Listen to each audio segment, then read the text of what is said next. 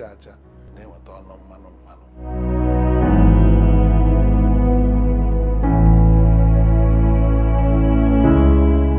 He who has stopped to work should not eat as well.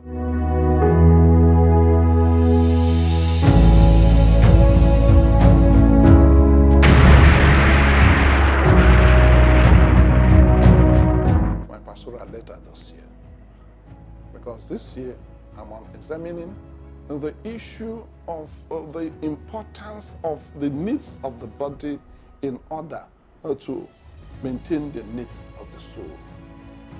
There is a practice we do in this diocese for over 9 years now, which we call mens sana in corpore sano, a healthy mind in a healthy body. It is now very common for many of us to become pastors, to become preachers, to become everything, to get married. But we must work.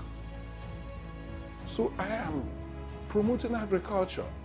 I am promoting artisanship. It's not a question of just finishing your school and then sitting down going about with files. Make a little farm around yourself. Plant little things that can keep you.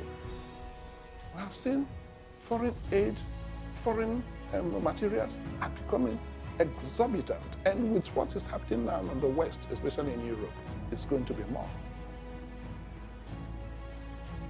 I believe that Jesus Christ himself was a carpenter in order to feed. He did not just go about begging. Many of us have become mendicants, going about begging without doing anything. He who refuses to work should be refused to eat. Try to do something. Try to do something.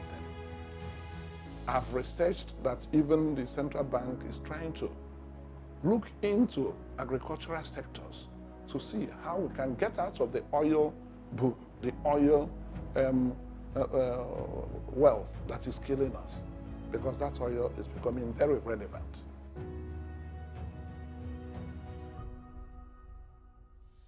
I wish every one of us a very grace-filled Lenten season and a very joyous Easter season. And Almighty God bless you, the Father, and the Son, and the Holy Spirit.